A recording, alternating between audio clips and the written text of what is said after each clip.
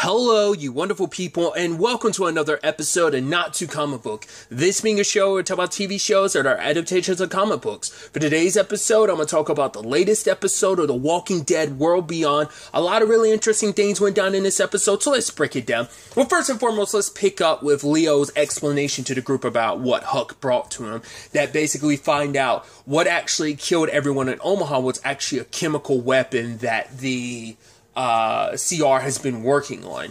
And so they brought empties in to cover it up. Now, obviously we know that they've been concocting a weapon that will kill the dead and make it so that the dead will never come back. They want it to be able to kind of, that way they can like in one fell swoop wipe out all the dead and kind of prevent this from ever rising up again. So I guess the reason why they tested it on Omaha, like obviously there's other factors which we'll get to later, but first and foremost is because I guess they wanted to test it on regular people because for one, they wanted to also test if those people who were killed would come back or not. So I guess it was just like, one, just seeing how effective it is as a weapon, but also maybe to see like, to prevent like the dead from ever being reanimated. It's probably like what that was for, why they tested it on the, but also maybe like they also brought the empty in not just to cover it up, but to see if there were some lingering effects that would make it so that I guess if it was in the air enough, maybe it kill the empties as well.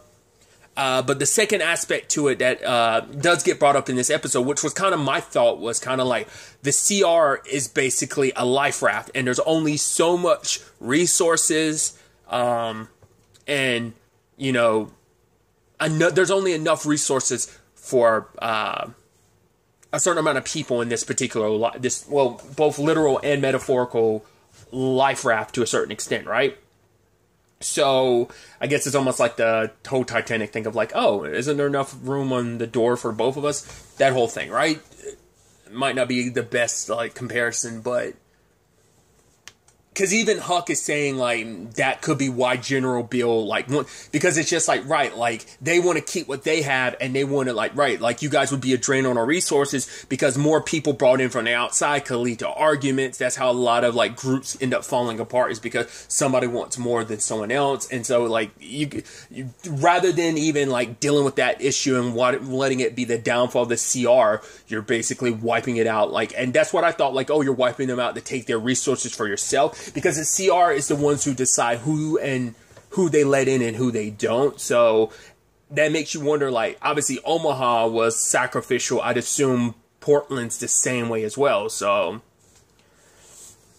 but obviously based on what Leo's seeing, because Percy was like, hey, so could this all be another, like, manipulation by Huck? But it's like, no, this is 100% what's going on. Like, there's no way she could fake it. All this seems legitimate. So Hope is coming from the perspective of, well, we got to stick around because we don't know, like, all the scientists here all want to work for the future. So there's no guarantee that every scientist here is a part of this or is aware of what's really going on here. The complicated thing is going to be like, well, even if, like, do some of them already know? And those who don't know, will they be disgusted by this, or will they immediately go like, well, I didn't know, but now that I do know, I'm in full support of it because everything related to the CR is in the vein of the greater good. Whatever sacrifices have to be made is because of the greater good. So I just think that's such a fascinating element to consider in all of this. So it especially gets complicated for Leo when he figures out that Lila is a part of this, because he initially was, she got like a bag of clothes or something and she dropped it, and the moment she picked it all up, Leo thought back to a memory of like him and Lila first hitting it off, and you know, because she was like, oh, he was like, no, just call me Leo. And thinking back to it, he saw a lot of the same paperwork of what Huck got access to. He saw her with it. So now he wants to know, how much does she know? To the point that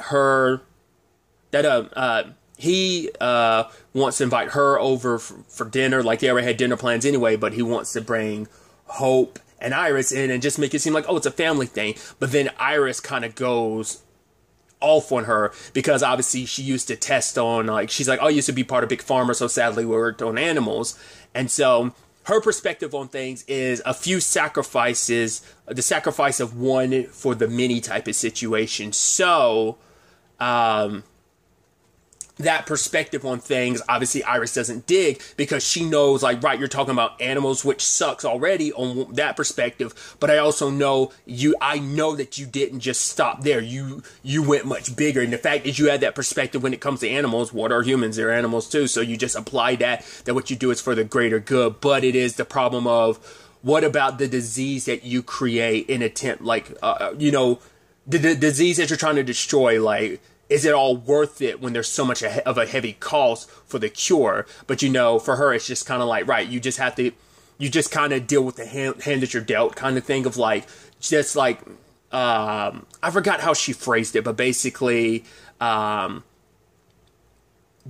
the, like, give and take of life. You have to take a little to give a little. Well, you have to give a little to, like, for the greater good. So she's saying that's just part of life. But Iris is like, no, it's a choice. You want to just make it seem like it's part of life. But no, like, that's you making an excuse. At the end of the day, your choices. And obviously that struck a chord with Lila, which even Hope's calling her out, like, what are you doing, Iris? We're supposed to be keeping her busy, preoccupied, and, like, not, like, going full nuclear. But for Iris, she's upset, because it's just like hearing that rhetoric from them, it's just even more reason why she can't say, like, because for her, it's like they are the enemy, not just the entirety of everything. But Hope sees the good in this, that it's not all bad. Like, that's the thing of, like, because even Hope was like, oh, I thought I was the one that we had to be afraid of going full nuclear. But in that moment, you did. Like, you went off like a bomb. Like, what are you doing? Like, I'm supposed to be the one. But once again, like, it's so interesting how that has switched for them, because that used to be Iris. But now when it comes to the CR, Iris is like, she's more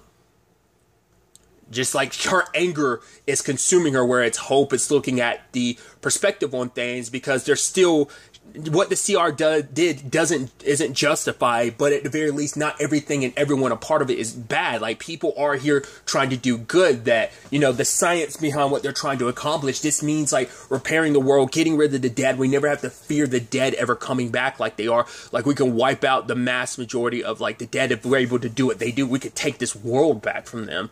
So there is that perspective, that hopefulness that she has, but Iris isn't really thinking about, well, she is to some extent. I think it's like the CR is too much of a danger to be left alone. It needs to be wiped out, because just as much as the dead is a plague, I think she probably feels like the CR itself is a plague as well. Like, it needs to be wiped out. I mean, it wiped out an entire community, all of Omaha, just to test stuff out, but also potentially based on what Huck said, like, just because there would have been attacks on the resources, they would have been more of an issue than, once again, the CR has to willingly let people in.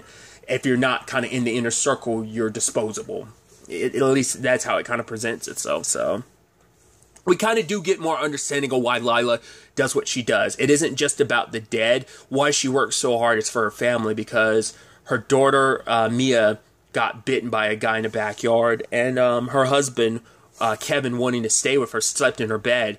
And the moment she came back around, Mia had bitten her husband, and they both had changed, and they got pinned on a bookcase. But she experimented on him, which is like, whoa. The fact that she was even willing to go that far. But for her, it's like she was trying to do whatever it takes. And she sounds like she went on some fringe science level stuff of, I'm going to do whatever it takes to bring my family back. And that's her main motivation there, why she does this. Because I think it's also like, just so what she went through, no one else has to do that. Like, she was unable to save her family. She wants there to be a chance to save future families, other people's families. Like, they're her big motivation. And obviously for Leo, he understands that more so than anything. It's like, you're not an evil person. It's just like, that's the thing of, like, sometimes that road, I keep saying it over and over and over and over again, but the road to hell, paved good intentions and all that. She truly believes, like, despite what sacrifices she has to make, it's for the greater good, because it isn't just about me. This isn't just about one person. This is about everyone. So a few sacrifices along the way, you got to crack a few eggs to make an omelet type of thing, So Leo, I think, has gained a little bit more understanding of why Lila does what she does, but it does confirm for him, like, right, she is neck deep in all this. She's just as much a part of this. But I think, whereas Hope is kind of skewing more to, like, yeah, not everyone here at the CR is evil, I think Leo has that perspective too. But Iris, from the outside looking in, like, she hasn't spent time here, but even if she did, like, her mind is set. She killed a soldier, and she's like, she felt it haunted her for a bit, but it's like, no, I'll do it again because they're the enemy. They killed everyone we know. The home we knew was taken away from us because of them, which we still don't even know what happened to Silas, like how he got caught. Did he wait around too long, or was someone expecting him? Like, I'm curious. Like, it might just be a thing of like Dennis like figured out, like maybe tracked them and knew what was what. Because I saw a clip of the next episode where it seems like Dennis is, I'm assuming, talking to him. So I guess Dennis was like, yo, what were you up to? Like, what were you doing? Like, he figured like Silas was doing something suspicious. I don't know. Or maybe someone caught wind of Silas and Percy, Elton, and Iris talking last episode. So maybe something along those veins. But other than that, you had Huck and Felix going into Lila's lab to kind of see like what she's really like, what she's up to. Obviously they couldn't get into her lab because you'd have to rewrite like the cards to give them access because she has like higher access. But there's like a place that she visits often that Huck and Felix were going to go to. Obviously it turns into this conversation too about Huck wanting to walk away from everything. And for Felix, it's like, you can't. Like, can you really say you wanted the truth? You wanted answers to all of this, but there's no way you can just walk away, especially because they had the conversation of, right, because there was a whole thing about, like, right, you did what you did, so is there a chance that your mom would have done what she done? And it's like, yeah, like, there is a chance that wasn't, like, an accident. Like, my mom would have like, the only person who could give those type of orders is General Bill, and it's like, obviously, that my mom would have had to have seen those orders to some extent. But it's the thing of like, right, you can't turn your back now that you know this much, and you said it yourself, you wanted answers. You're just as in this as in any of us. You got to start seeing the CR for what it is. And so Huck ends up also talking about her and Dennis, about like, it's like, right, why she did what she did. It's because she's like, right, if I was good at that, looking at the logs and stuff like that, she's like, we would have never met. And she goes into like, right, the reason why she was given the Omaha position was because she screwed up, because she tried to protect her husband, which Felix is like, wait, you were married? She's like, still am. I loved him, and so he made a mistake, and which even that mistake is a situation where things went bad, and Dennis made a choice, and she was like, yeah, I agree, he may actually helped more people than, it did more good than harm, but the problem was Dennis was drinking, and she tried to alleviate the situation. She tried to make it seem like she was the one that gave the order, so it'll fall back on her. But the problem was that when she tried to like cover up everything, like the tapes and everything, like there was like a tape involved of like recordings of it. She tried to get rid of it, but the problem was that she didn't delete the logs of her, what she was up to, so that's how she got found out. So she ended up learning from that mistake this time around, because the whole point was to cut the power so that Felix could go inside, because there's going to be a backup generator and the power would come back on in like 2 minutes. So, but ultimately Felix was in there and he found that they have a lot more of the thing that they use in Omaha, but sadly the power came back on before Felix could get out, so he was stuck in there for a while, and that place is freezing cold, so he's in there, like, at the last time we see his watch, he was in there for, like, 29 minutes or something like that, so, and he was wondering whether Huck had kind of abandoned or not, but luckily she hadn't. She had to, like, hack the cards to give her access, so she's like, right, I need to go back and delete those to make sure, like, no one follows her trail, so, like, the mistake I made last time doesn't get made again. But she says, like, you're right, I am here in this with you, like, do know I got your back until I don't, which, obviously, for me, that's very foreshadowing, because, like, I kept thinking, like, I knew, like, Huck would choose their side, but I think she's not going to survive this. I hope she does, but I don't think she will. Because it might even be a situation where she either she gets caught and killed, or she sacrifices herself to make up for all that she's done. Now, I think her mom isn't too above killing her. I mean, granted, she's already been to demotion, and it's like, this, like, what she did before, like, backing Dennis, pales in comparison to what's going on right now. So, I think that's the interesting thing of, like, this would go like, because what she's doing is it's a bigger threat to the CR as a whole. So like she'd suffer probably bigger consequences that even, it's like, right, we all have to be willing to make a sacrifice. So her sacrifice might be like, well, if my daughter has to die to make up for this, then so be it. So I don't, it's not a thing where I feel like she's too above it. I think she is someone that is willing to make that sacrifice, even her own daughter, if it comes down to that. So that's definitely going to be interesting. But another aspect to this is Iris. She was supposed to send like a small note letting like Elton and Will know that they were going to be delayed, so they're still working things out. But even Percy knew that she wrote something more, considering the fact is that she took a long time to write the note, which she was like, no, I'm not a narc, I'm just observing. And she's like, what's a narc? And he's like, seriously? She's like, yeah. I'm like, is that such an antiquated term that like, it's such an old-timey term that, or is that just supposed to be representative of like Iris being the goody two-shoes that she is? She wouldn't never heard the word narc. I don't know. Because it might just be because of Percy and his uncle, like, it might just be like, right, they know that word, or maybe that's just old, like, it feels like such an old 90s, like, term, like, oh, such a narc, like, you know, I think maybe that's what that's supposed to be representative of. Either way, it just shows, like, how adorable Iris is, her being like, yeah, like, what is that? It's just, Percy doesn't, it seems like he doesn't explain. But obviously there's a conversation of, you know, he promised to get Iris out of here fine, but he also promised to himself that he would make Huck pay. And hopefully he's planning on keeping both promises. She's like, even if it costs you your life, he's like, I'm hoping it doesn't, but if it does, it does. So, but Will and Elton did get the note, and it turns out Iris is dead set on, once we find out what we're finding out, we're burning this place to the ground, which obviously this place is home to a lot of research, a lot of stuff, you know, necessary for the future could be lost here and never, what's the word I'm looking for? Replicated, you know? So that's the complicated thing about that. But obviously Elton's not too happy about that. He brings up to Will, like, why it bothers him the most, because what sucks about it is that Indira is sick, and the help she gets from the CR, like, if the CRM gets burned to the ground, there's no saving that. So Will and Elton, like, obviously it's like, right, Will wants to break in there to get her what she needs. And even Asha's brother's going with him.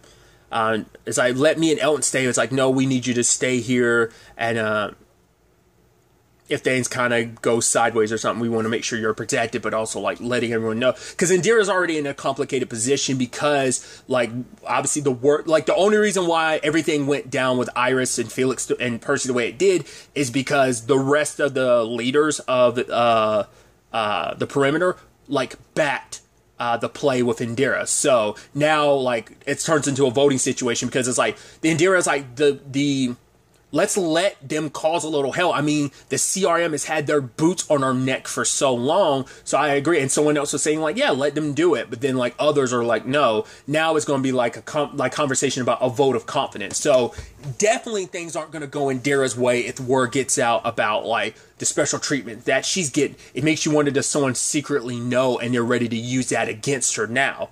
But it's like, that was the whole thing. They're trying to, like, keep away from all this because Indira did keep the peace, but then someone else, because whoever it is, the other leaders, given the opportunity, well, because things are okay for now, but eventually things will go sideways because they're willing to give over Elton and Will just to appease the CRM. But it's also like, yeah, even if you hand them over, the CRM's gonna be like, wait, you lied to us? Yeah, they definitely won't be so trusting to you going forward. You'll be on probation type of thing. I mean, for all we know, you might be technically already on probation and just like, right, you've already had your warning.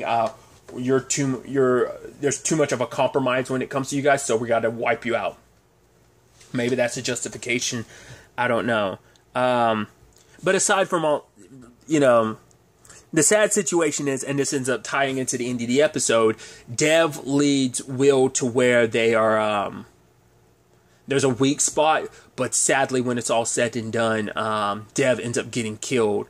And Will ends up taking the gun from him because it's like the gun that, like, his dad was like, that sucks. Especially because Asha and Elton were praying, you know, it's like, right, let's take, like, some of that energy from the dead, like, as we're praying for them, like, take some of that energy and put it towards making sure Dev and Will are okay, sadly. Because I guess it's just bad luck because the patrols happen to be on higher alert right now because of everything that went down with what Huck and Felix are doing. So I guess like that place normally wouldn't be on as high alert as it was, but it was because of that. I think that's what that's supposed to be, just like the domino effect of that happening kind of led to Dev getting killed, which is such a bummer. Like, Indira lost a child, Asha like lost her brother. It's just like, but it was all for the sake of helping Indira out. So I think that's also going to strike a chord with her of like, right, that happened because of that. So Will's got to be on the run, but also if they catch Will, that's going, wait, you're supposed to be dead, you're still alive. That's going to be a complicated thing too, especially because we have Jadis. Somehow I missed that part of the episode. I don't know how the hell that happened. I think it was like the tail end of another episode and I missed it, like between Lila and Jadis. I'm like, how the hell did I miss that part? Like when like one of the soldiers removes their helmet and it's like, oh, it's Jadis. I'm like, huh, did not know her and Huck had the deep connection they did. It's like, right, you're the one, like, she's the one that trained Huck. I mean, Huck is the one that trained her, sorry. And I was like, that's interesting. And so she's here being a military person, like a military, like, investigator and stuff. Turns out her mom, Jennifer's mom, asked her to look in to make sure that Huck's loyalties were still to her, because obviously Jadis talks about like why that name resonates with her. It's like, obviously it's not what her name was, but upon reinventing herself from this world, she's like, oh, I have my own people. I'm like, oh yeah, and she references like how that all played out, chose the wrong side and everything. So it's like, yeah, it's like that does kind of suck. I mean, but it all worked out in the end. Well, not for your people. Obviously, like, Jadis ended up being the only one alive, and you join up with Rick and them, but still. Because Gabriel was kind of was the only one that was kind of really on her side during all that, wasn't it? But then she got a place amongst this SRM because she's like, yeah, I brought her something valuable. I was like, oh, interesting. I'd assume, like, it's so interesting to know you got this positioning, you've been working your way up because of Rick. Like, he was that valuable of an asset that it's like you were able to kind of punch your own ticket card type of situation. And I thought that was so interesting. But also, she is the ambitious survivor that she is. She always has been kind of borderline opportunist. I even love that she was talking about, yeah, like, if you want to lead your own group, like, create your own language and stuff like that. She reinvented herself. But, she talks to Huck about, like, you know, why she still goes by Jadis, and talks about how, like, that type of stuff doesn't leave you. It's still there, and even calls Jennifer Huck. She's like, my name's not Huck, it's Jennifer. Because she's trying to gauge whether or not all that time she spent undercover, whether or not it had an effect on her, which for Jennifer, it's like, everything I've ever done should be enough proof of what I've done for the CR. But it's like, yeah, but no matter what, there'll always be more questions is kind of the whole point. So once again, it feeds more into what Huck has said of like, right, I'll try to be there until I can't be, either because she'll be blocked out or she'll be killed. Like, I hope Huck doesn't die, but I get the feeling like that might be the direction they're going with that. So, but Jadis keeping an eye on her. That means like Huck, rather, Jennifer's gonna have to be careful about any future support she gives the team. So, and once again, also Hope has also got to rein in Iris, because Iris is about to bring down hellfire upon the because Iris is the only, because Percy was like, no matter what you do, I support you, like, I trust you, which now Hope is the only one who knows what, well, other than Elton and Will, and as well as, like, everyone back in the perimeter, like, amongst the group inside the CRM, only Hope knows about what Iris wrote. So she's probably going to bring that up to not only Felix, but their dad as well. Probably even has to bring it up to Huck about, like, right, like, my sister's kind of like, let's bring hellfire down on these people. So kind of not the best, especially with everything going on. And obviously Hope doesn't want everyone dead. Like, yeah, the CR sucks, but not everyone here is bad. But Iris can't see that, won't see that, you know, at all. So how they handle that going forward is definitely going to be interesting. But really, that's all I'm going to talk about. Till the next time we meet, be happy, be safe, live life to the fullest, and enjoy it. Good day and goodbye.